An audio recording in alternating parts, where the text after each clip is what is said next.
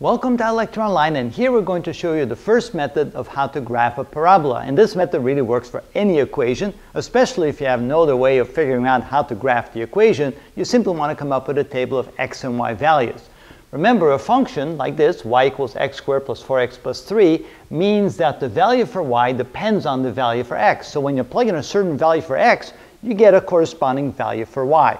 What makes it a function is that there's only one value for y for each one value of x. If, let's say, you plug in an x and you have two possible values for y, then it's no longer a function.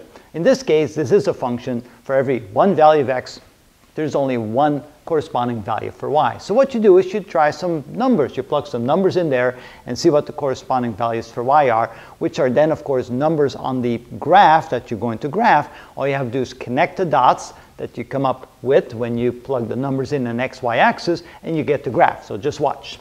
So first, let's always start with 0. 0 is a good place to start. When x equals 0, we get y equals 0 plus 3, so y equals 3. So that was easy.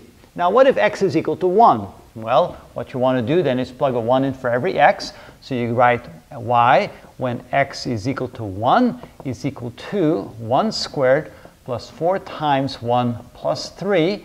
That would be 1 plus 4, that's 5, plus 3, that's equal to 8. So when x equals 1, then y equals 8.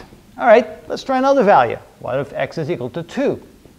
So y, when x is equal to 2, is equal to 2 squared plus 4 times 2 plus 3. So 2 squared is 4. 4 times 2 is 8. 4 plus 8 is 12, plus 3 is 15. Now you can see that as x gets bigger, y gets bigger rather quickly. So now what we may want to do is we want to go the other direction, see what happens then. What if x equals -1? All right, when x equals -1, we get y. When x equals -1, this is equal to, you may want to use parentheses here, -1 squared plus 4 times -1 plus 3. Notice that -1 squared is still positive 1. 4 times -1 is -4. 1 minus 4 is minus 3, plus 3 is 0. So in this case, y is equal to 0.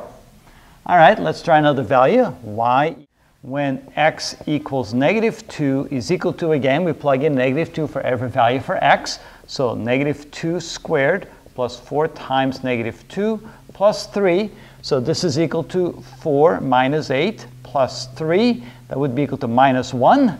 So when x equals -2, y is -1. Now you ask yourself the question, well, when do I know when to stop? Well, I can see that the value for y is still getting smaller, and I know that with a parabola, I'm trying to find where first y will get smaller and y will get bigger. So I'm going to continue until I see y become bigger again. All right, so let's try y when x equals -3.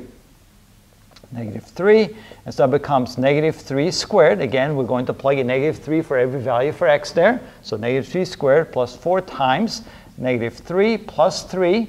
So this is equal to 9 minus 12 plus 3. And notice this will be 0. So now it looks like it's beginning to swing around and y becomes bigger again. So it looks like I found the vertex or something very close to the vertex somewhere in this neighborhood right here. So let's try one more value. Y when x is equal to -4, that's equal to -4 squared plus plus of 4 times -4. Always good to write it in the same correct order, plus 3. So this would be 16 minus 16 plus 3, which is 3. So sure enough, as x becomes smaller, y becomes larger again. So now we have a set of 1, 2, 3, 4, 5, 6, 7 points that we could put on the xy axis on the Cartesian coordinate system. So here's the y-axis.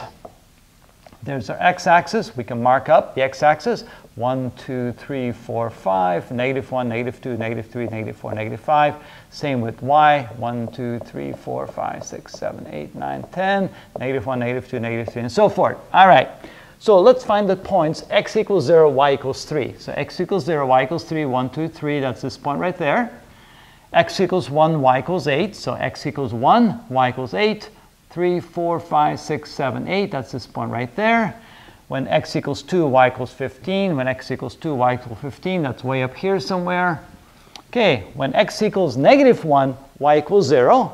So x equals -1, y is 0, that's this point right there. When x equals -2, then y equals -1, that would be this point right there. -1 is right there. -3 back to 0, that's this point right there. And -4, 3. So -4 and 1, 2, 3, we're back up at this point right there. So now you can see that the points are shaping a nice parabola. Now all you have to do is connect those points.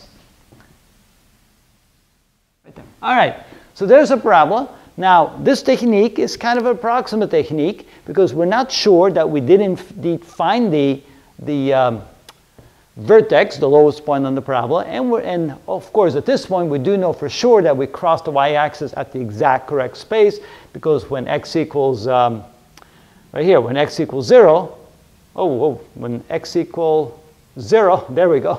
Found the wrong point. When x equals 0, y equals 3, so we know that it crosses the y-axis at that exact point. We're not sure that this is the vertex.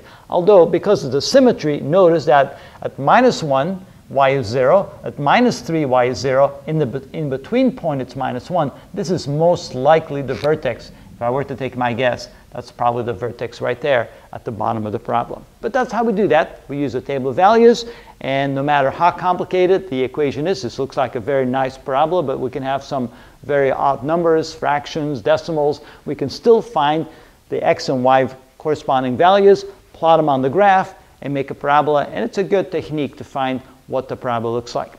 And that's how we do that.